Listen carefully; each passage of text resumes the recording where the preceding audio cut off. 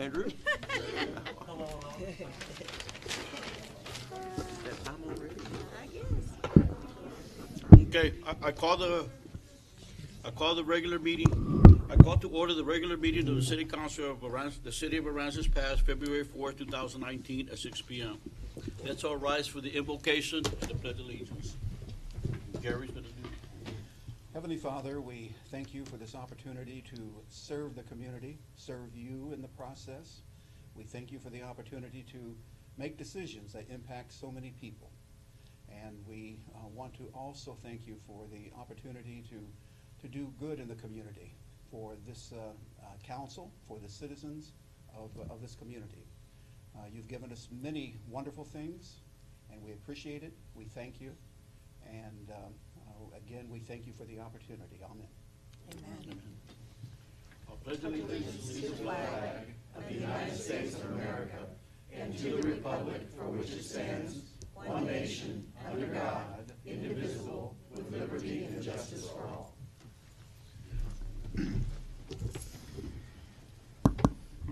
Now we're going to go to presentations and proclamations.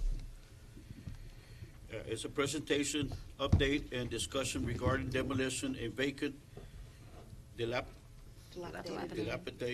structures in the city. Mayor and City Council members, my name is Roxanne Paez-Cotoneo. I am the Aransas Pass City Attorney.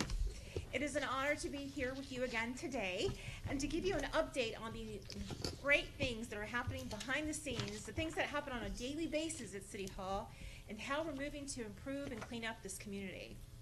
Today, I'd like to give you a quick presentation, and there's really three things we're going to be talking about. We're going to be giving you a progress report on the demolitions that have occurred in town. I'm going to refresh, number one, your memory of our last PowerPoint presentation that was conducted on October the 15th, 2018. Number two, I'm going to give you an update on what has happened since October 15th, 2018 and what has come down. And number three, I'm now going to tell you what's next. But before I proceed, it must be important for me as the city attorney to welcome and introduce some of your board members, Chairman Moore, along with Board Member Rodriguez from the Building Board of Standards and Appeals, and I'd like for them to please stand and thank them for their time. We have spent time together behind closed doors other than today. So I'd ask, Mayor, that you recognize them. Ruben? If you have aloha.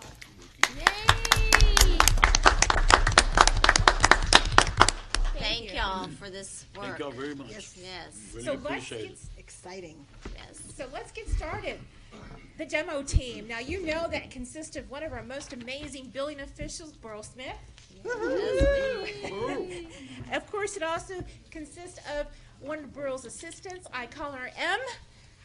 Short and fast. M is not here tonight, but she is a crucial part of this team, as well as Corey, who is with the police department and does our code enforcement. We do have a new code enforcement officer by the name of Tito, who has joined us as well. This team, let me tell you, would save my life and each other's life in this room as quickly as possible, and I rely on them consistently on what we're about to present. So let's get started. So if you remember, and it's not working Is again. it turned on? Did you turn it on?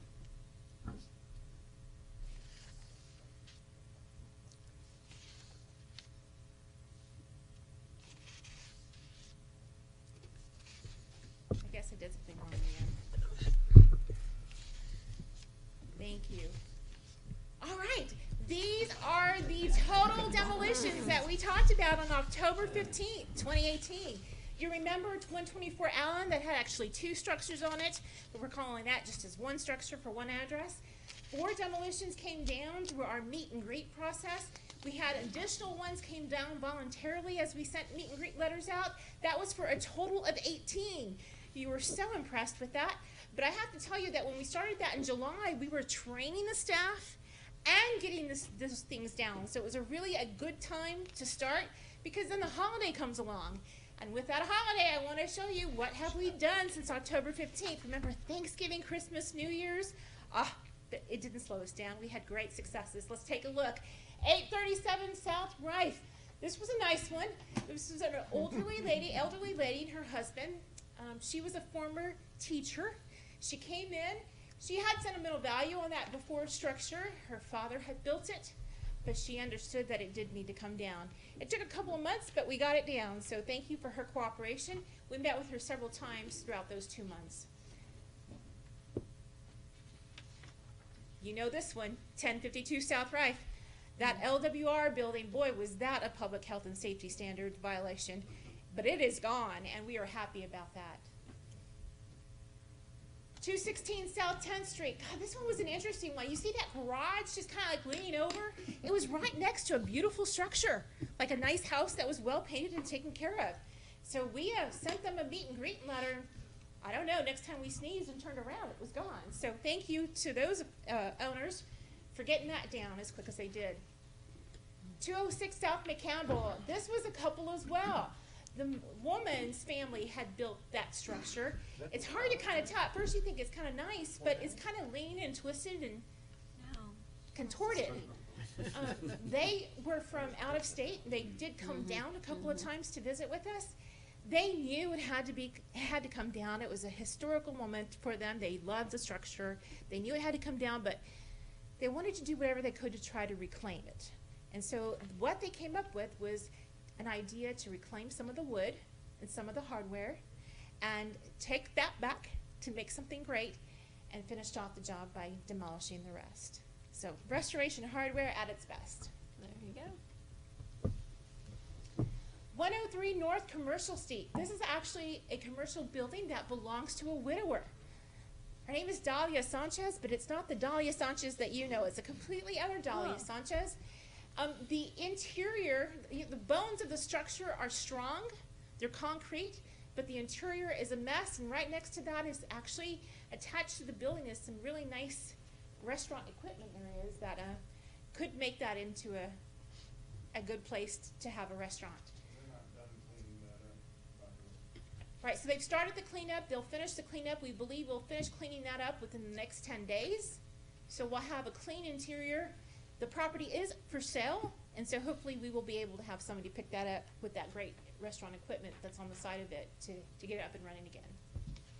Since October 15th, we also have had 7 additional voluntary demolitions with the meet and greet letters that have been sent out. And so before October 15th, there was 18. After October 15th, with Thanksgiving, Christmas, and New Year's, there was 12. That is a total of 30 demolitions since we got serious about pulling these things down. And we're only halfway in. So much more to do.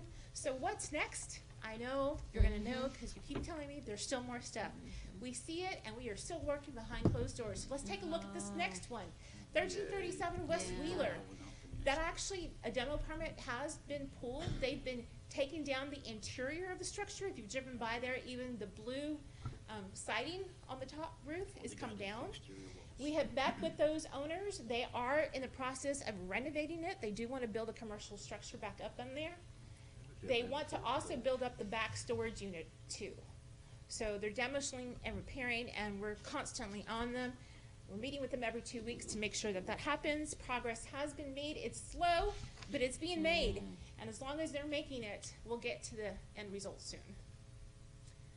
719th North Commercial. This was the Y Fish Market. Remember, they employed hundreds of people. The elderly lady who owns this sweet lady, her name's Miss Butler, she has transferred ownership of that to her grandson.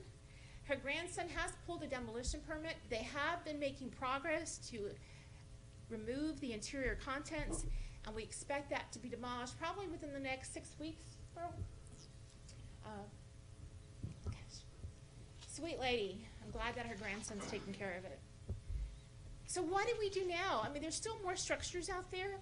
We met recently. When I say we, I mean the city staff. We met with the Building Board of Standards and Appeals and trained them on what their authority was regarding demolitions, repairs, and vacations and of structures in the city. And so that's why I wanted to make sure we recognize them today. They are lending their volunteer time to sit and act as judges, quasi-judges, in fact, with authority on instructing people what to do with their structures. We do have some new structures we think that we're going to be sending them to soon. I'm going to tell you a list about structures that may or may not go to them next. It depends on how the outcome works the next 2 weeks. We have 357 South Saunders that's owned by a Mr. Galvan. Mr. Galvan does have a lien holder on the property. The lien holder was a person, not a bank. The person has died and has left numerous heirs that we are in constant contact to track down. It's more to be continued on that one. 322 South 12th Street. This is one that's brand new on our list. We're going to let you know how that one turns out. 104 West Wheeler. This is one where the property owner is ignoring us, so we expect that one's probably going to be going to the board soon. 14 14th North Highway. By the way, that last one, that one's right next to the garage next to the tattoo building. Yeah. Yep. So Yeah. Randy's glass. Yep. Yeah, Ranz's glass. We have tried everything to get a hold of them short of filing suits or filing notice for the board. I'm really hoping whoever owns that and is watching this will contact us soon Well, before they they've got start business in incurring. Rockport, They're in Rockport. on Market Street. They're not responding to us. We'll go knock on their door. The owner's out of town. The owner lives out of town. The glass company that was there before, they were leasing that Yes, building. they don't The own it. glass company Oh. actually picked up the office building that was there Right. and moved it. Okay. But they were leasing, these gentlemen are from out of state, Uh, and the people that own it are no longer, they're not communicating with us. But Okay. yes, we can go back to the glass company and get the name of the people that own it, though. I'm sure she would be glad to get that, because I think they have no problem. Okay. It ain't over. They haven't seen a mad city attorney. They've just seen a nice city attorney, right, girl? All right, let's next. 1414 Highway 35 North. Bipolar Insulation. Oh, Mr. Bipolar. He started off ignoring us, and we kept hounding the realtor, hounding him. He finally came along. He's gotten a demo permit, and he has started to demolish. In fact, the building doesn't look like that today. Some of the sheets have been torn down. So looking a little I'm cleaner. hoping for his sake that that will be down within the next few weeks as well. 1030 North Houston, this is a vacant residential structure. We flat out can't find out who the owner is. All the records are completely messed up on this, even governmental records.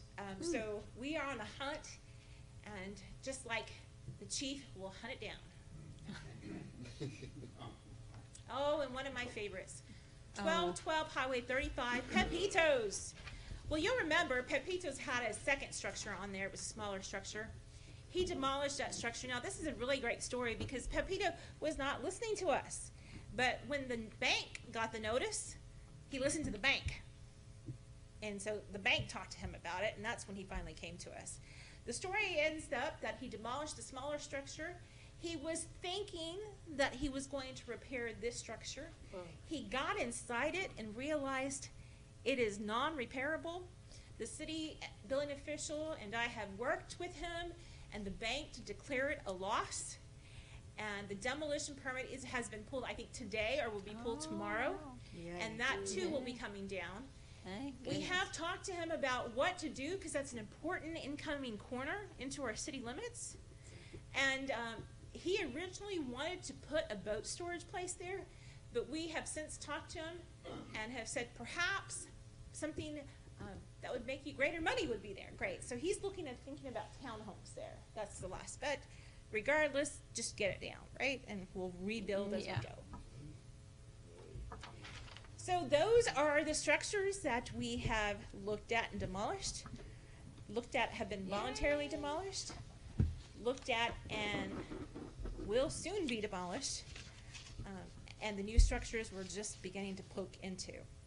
I hope that this satisfies your need for a cleanup in the community for the past 7 months, 30 total.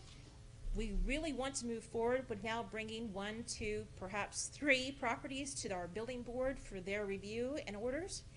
We hope that we have the city council's blessing. And for any of you who said, man, are they really gonna start to do this? You betcha. We have and we've done. Roxanne, I also heard from somebody who eats at Peps all the time in Portland, and that owner owns this property, that they actually are now considering, and this was last week, that they would rebuild a brand-new, modern Pepitos there. He's thinking of that now. So, Good As news. long as it's new. Exactly. Anything that's been Yeah. Now, improvement open over it that. back up. Yeah. Yep. So, council members, we do have a couple of properties. We want to move forward with the Building Board of Standards and Appeals. We hope that we have that blessing. Never be afraid to let you know that we keep you informed. We do the meet and greets. It's our goal to seek compliance. Sometimes meet and greets aren't going to always handle the situation, and it's time to go to the next level with the building board. With that said, citations are always issued to different property owners that you actually will not see on this PowerPoint slide. We've had numerous successes with citations in municipal court with owners gaining compliance. We will keep moving it forward, and thank you so much for your time tonight. Thank Thank you. you. Roxanne, good Appreciate it. job. Thank you. Nice presentation. Yes. Just gotta keep it going. Okay, now we're gonna go to board and commission appointments, and it's for the library board. Mr. Mayor and Council, this should be an easy one. Everybody wants to be reappointed. Anita Kirkland, Marshall Wellman, and Paula Stone, all are incumbent members and wish to be reappointed with your approval. I'm okay with it. Well, I make a motion, we approve Anita Kirkland, Marshall Wellman, and Paula Stone to the library board. A second? All in favor? Aye. Now we're gonna go to the consent agenda. All of the following items on the consent agenda are considered to be routine by the city council and will be enacted with one motion. There will be no separate discussion of these items unless a council member so requests. If discussion is desired, that item will be removed from the consent agenda and will be considered separately. I make a motion that we approve the consent agenda. I'll Sec- sec- All in favor? Aye. Now we're gonna go to Gary. Mr. Mayor and Council, a few items. First item of significance, and that is following up on earlier discussions that we've had on the fire truck and the financing related to the fire truck. We're ready to bring additional information to you. Bids were submitted. They look good, and at that point, I'll turn it over to Andrew Friedman of Samco, who can fill you in on where we are on the fire truck financing issue. Thank you. Good evening, Mr. Mayor and council members. Andrew Friedman with Samco Capital Markets. Very pleased to be here this evening. Thank you, sir. Handing out a short packet that details the summary of the bid results that we took on Friday at noon. You can see we received 6 bids, the best being from JP Morgan Chase Bank out of San Antonio at a rate of 2.57%, adjusted for their purchaser's cost, which was their lawyer to review the transaction. That bumped that true interest cost to 2.583%. Behind the second, or on the second page, we looked at with staff between a lease purchase agreement to buy that fire truck or going this tax note route. And so I wanted to show you a comparison of the lease purchase, that the interest rate that you had in hand at 3.98% for a 7-year lease purchase. The final results with this winning bid at 2.57%, there's a $32,000 benefit by selling tax notes versus entering into a lease purchase agreement, because the lease purchase interest rate is so much higher. With the comparison between the two, I think it makes sense to go the tax note route. That's, again, net of all costs associated with having to issue the tax note. Still a $32,000 benefit. Behind that are the actual, all of the detail of the numbers, which I won't go into, but we will. It's a fixed rate, 2.57% over 7 years. Debt service is roughly $260,000 a year for each of those years. Rates won't change. The bonds will not be callable, but given that we see interest rates on the rise, we don't think there will be any reason for you all to need to call in these tax notes before they finally mature. I'm happy to answer any questions that you all may have. I'm happy to go into more detail in those numbers if you would like, but I turn it over to you all for questions now. So this is a 7-year tax note? Yes, ma'am.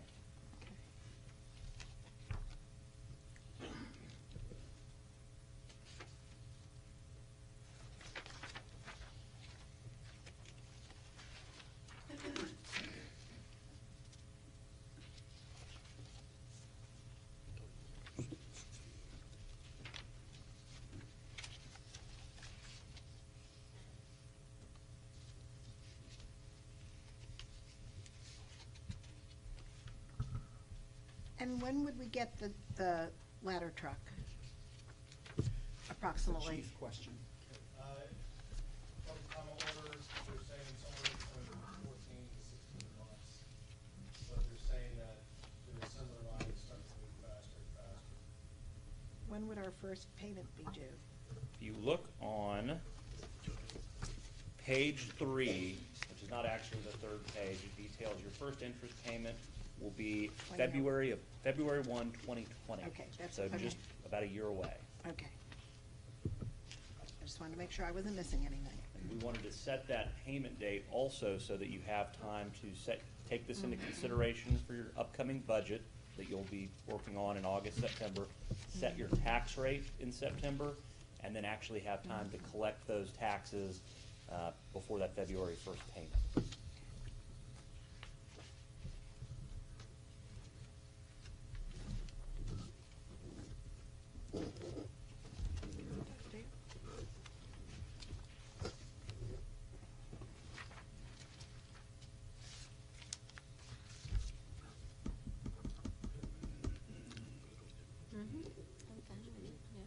I'm fine with it.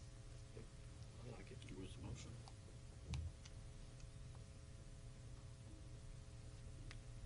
Where's the motion? The favor? Do we need to make any motion on it? Yes, sir. So, Okay. Go ahead, Billy. Let me see.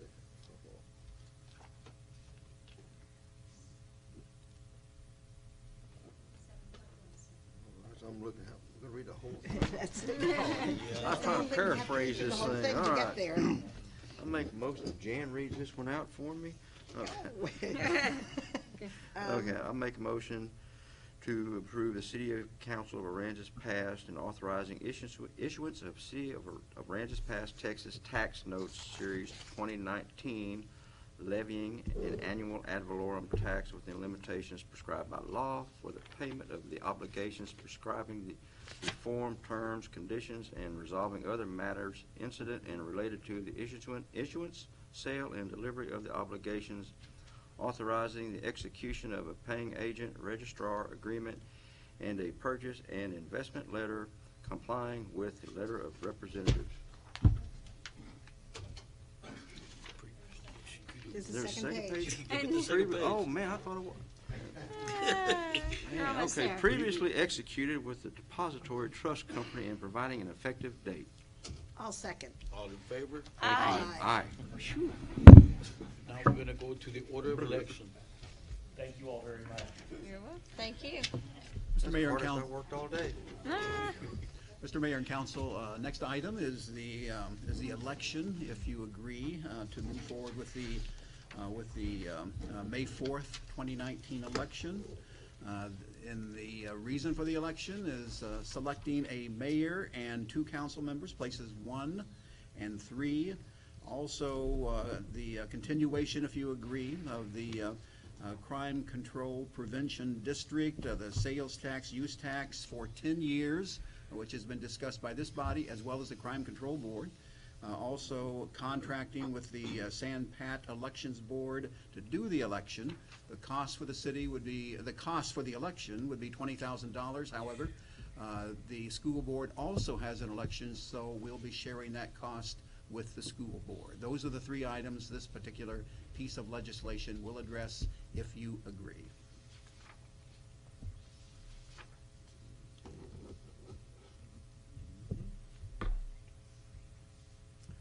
Well, I'll make a motion, we approve Resolution 2019-879. I second. All in favor? Aye. Aye. Now we're gonna go to public safety. Go, Eric.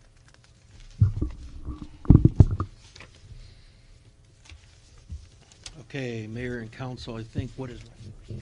Oh, the easy one. So I'm coming to you again for vehicle fleet purchase. We were budgeted for 4 this year. We've already bought 1, and I'm coming to you now for 3.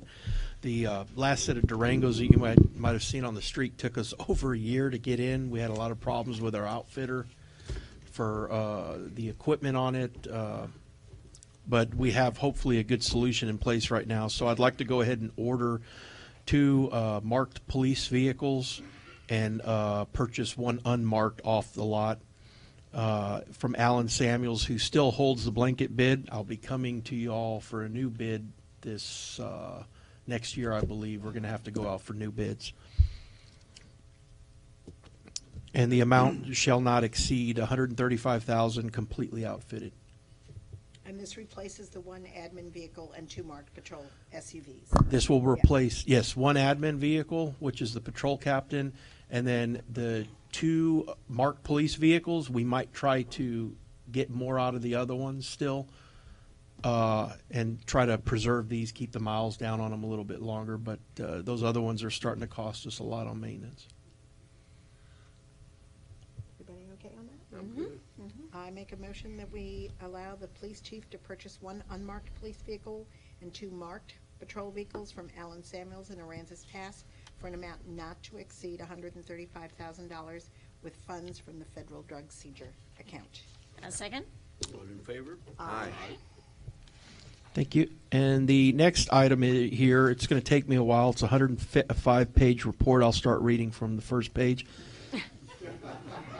I'm just kidding. This is the annual racial profiling report that is statutorily required for submission to the state of Texas. A lot of the language in there is basically giving you background, telling you about the law, the changes as they result from the Sandra Bland Act this past year.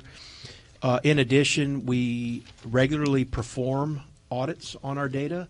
We do so 4 times a year through an outside auditor, just to make sure that there are no issues that we need to focus on. And I will say, from looking at this report, we're pretty well on par with the breakup of our community based on the different races and ethnicities in the community. For example, there's about 60% of households are white, and about 60% of people stopped on a traffic stop, cited, searched, whatever, are white. And those numbers are pretty well consistent all the way down the chain, which I'm actually surprised by that. But the numbers are consistent. He sees no issues. We had no complaints of racial profiling this past year. We got a clean bill of health.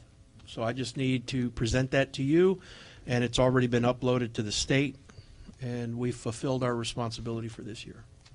If you have any questions, I'm happy to answer. Good job, Eric. Thank you. Very nice Got a job. wonderful team. Thank you all. Do what, Mayor? I haven't heard no complaints at all. All I've Great. heard is good stuff. Yeah. Good, love it. I got a team working hard out there to make it good. Now, we're gonna go to city council or staff announcement, and we're gonna have another citywide cleanup scheduled February 16th, 2019. Scheduled time is 9 a.m. to 1 p.m. The last one was so successful, and I'm very serious when I say that. The dumpsters were filled in 2 hours of the 3 hours we had allotted. So it's important to have additional ones. So this is a follow-up, Mayor and Council. Very good. And there's gonna be 1 dumpster at 520 West Cleveland, 1 at 1052 South Rive, and 1 at the community park. No tires. No tires. No, yes, I was fixing No this. Yeah, tires. no tires in each one of those. Okay. So they are taking construction debris at the Cleveland one? According to this, it says trash, construction Yeah. debris, furniture, bicycles. Everything except no tires? Okay. Cool. Okay, now we're gonna go to citizen comments. Citizen comments are intended for the matter that are not scheduled on the agenda. Please limit your comments to 3 minutes and state your name and address for the record. Be advised that the Texas Open Meeting Act prohibits the city council from responding and discussing your comments. The law authorizes the following: make a statement of factual information, recite existing policy, advise that this subject may be placed on the agenda for a subsequent meeting.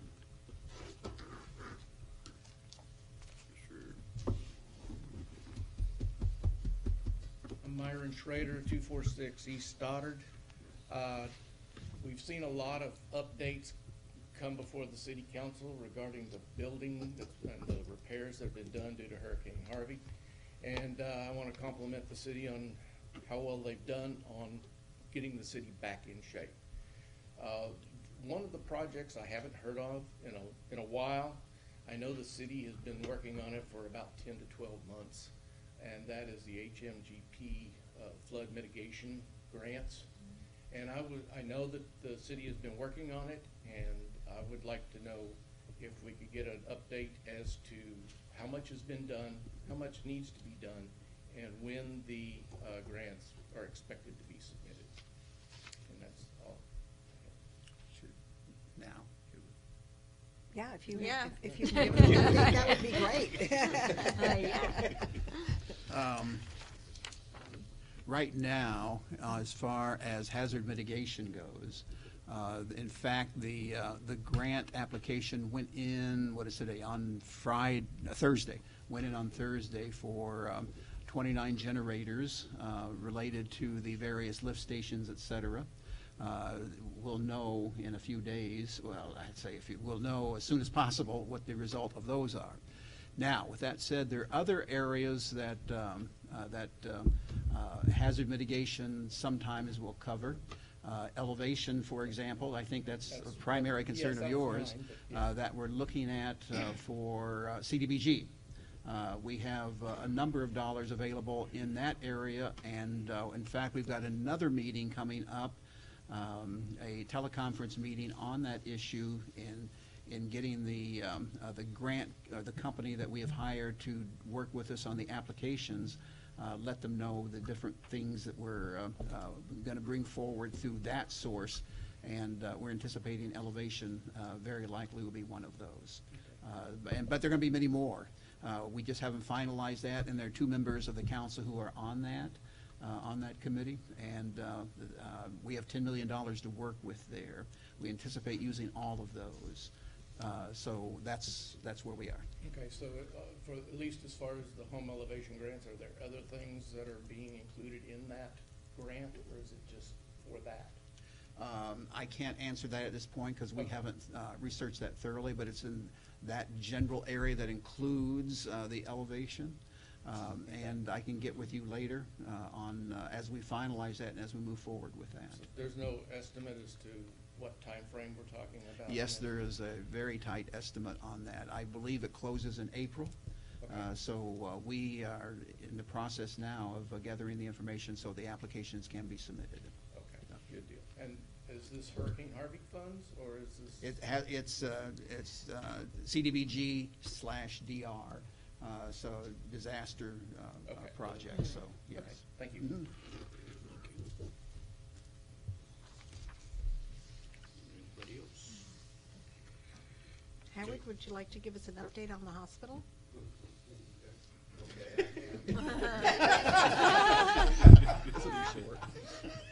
The last correspondence I had with the hospital, I asked them what their progress was. They asked me that, well, you know, you talked about building a county hospital on the bypass. Would it be a possibility that we could get that money for our phase 1 because we can't get the funds? And I said, no, I would not be able to help you with that kind of thing. One, we don't have the money for a county hospital anyway right now. I said, but for me to find, you know, funding for you that I promised I would work on, you need to be a 501c3, not-for-profit. Where are you at in that? And that's where the conversation ended. Okay? Thank you. You're welcome.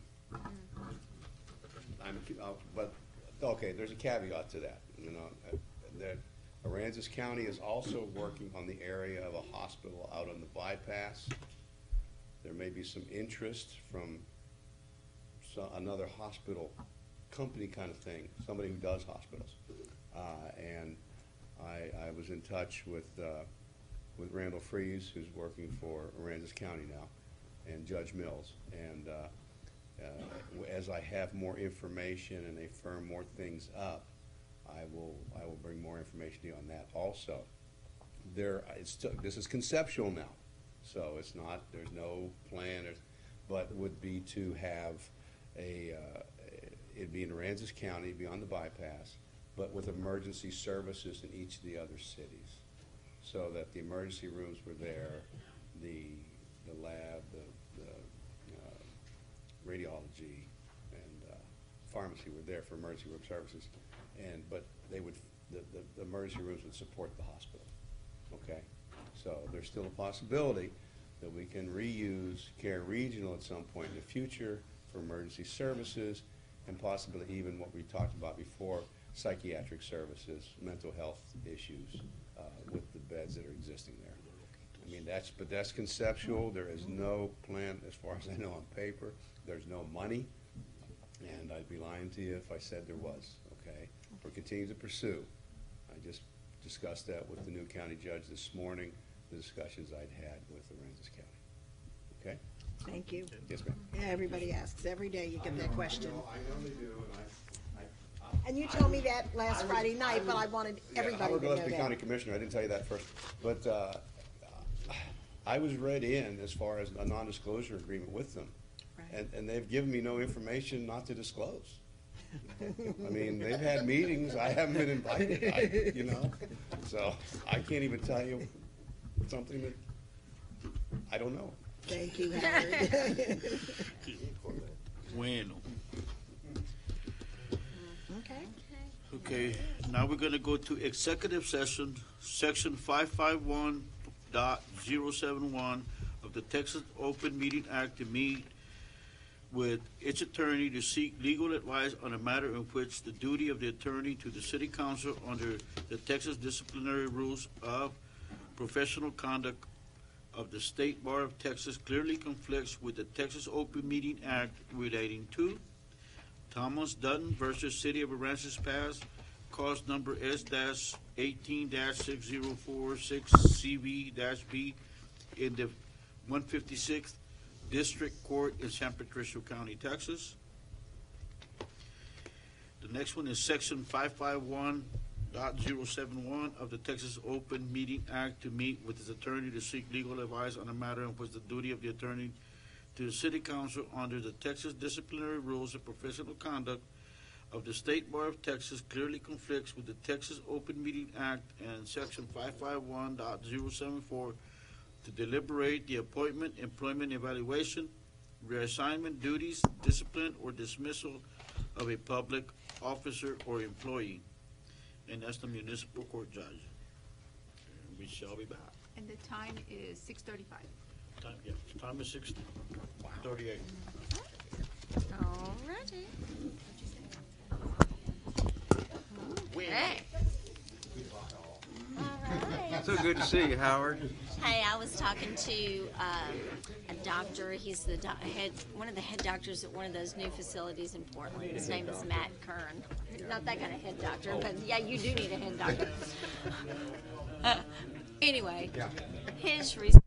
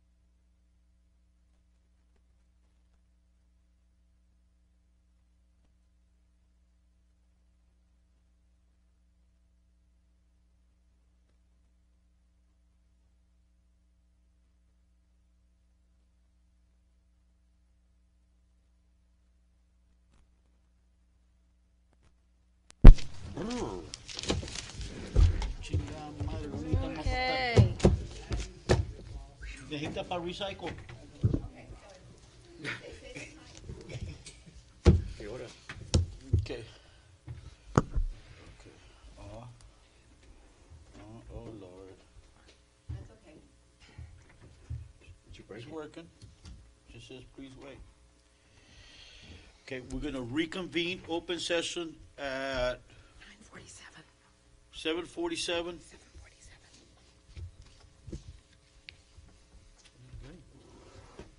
No action?